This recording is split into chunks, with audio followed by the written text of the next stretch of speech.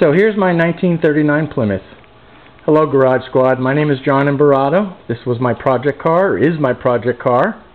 And as I stated in the application, this is as far as I got.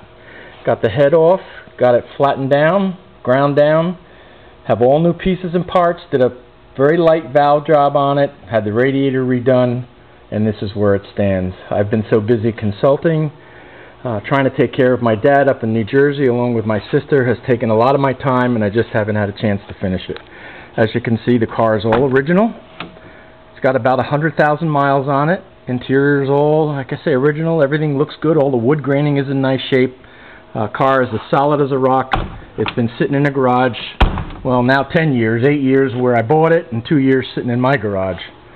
But I can sure use some help getting this old boy back on the road. Got all the pieces and parts. I just need the help and the time. Hopefully you guys can come on out and have some fun with me. Thank you.